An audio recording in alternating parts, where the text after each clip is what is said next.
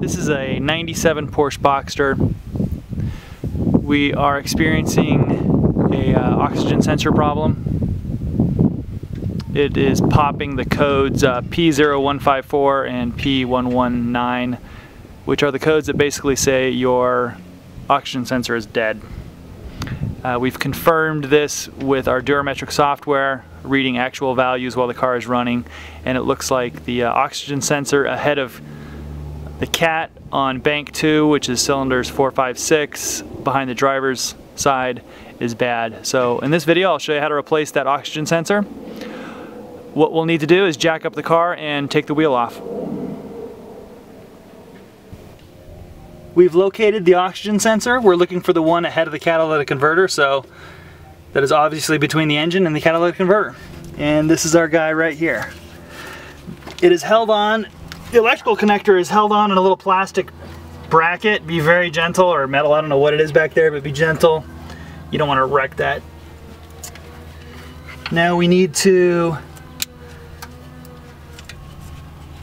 slide the little plug. How the connector works is it's a little slider guy, so put it on a tough surface and then you can slide that out.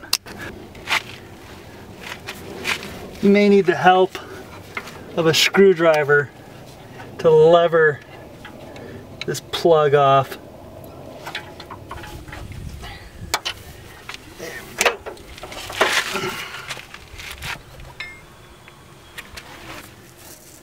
The oxygen sensor is held in with a 22mm. If you're lucky, it won't be in there very tight. Yeah, mine's not very tight at all.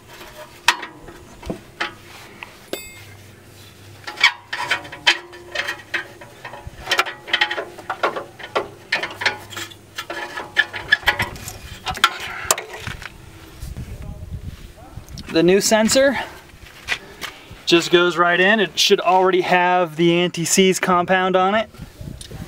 Be careful with the tip. You don't want to get it covered in grease and gunk.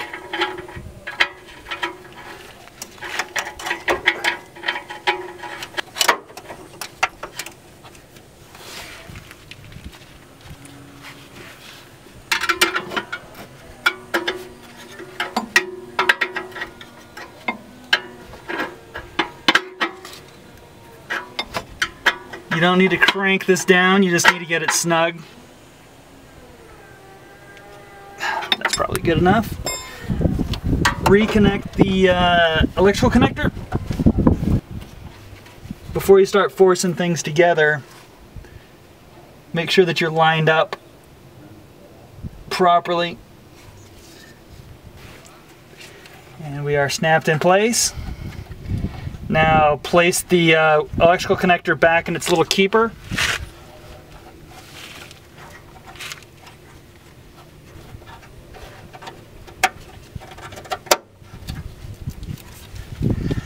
And there you go, you've got your new oxygen sensor in.